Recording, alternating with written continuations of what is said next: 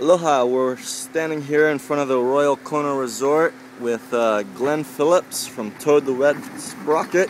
He had a concert last night. I was just curious, you guys just reformed recently, and what are your future plans?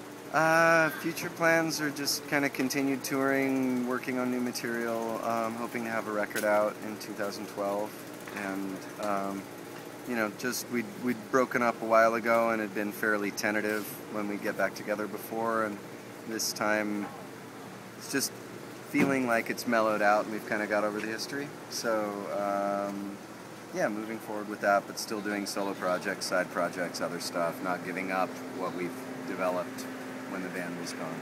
Can you tell me the story behind how Toad the Wet Sprocket, the name, actually got conformed? Yeah, or well, the name was from Monty Python. There was a sketch called Rock Notes that was kind of like MTV News, and just had this string of incredibly terrible band names, and Toad the Wet Sprocket was kind of the silliest of them. We had a gig and didn't have a name, and so we thought that would be a really funny placeholder until we could get something cool, and then it just kind of lasted. Right on, Glenn. Take care, and I hope you guys enjoy the rest of your time here in Hawaii. Will do. Okay.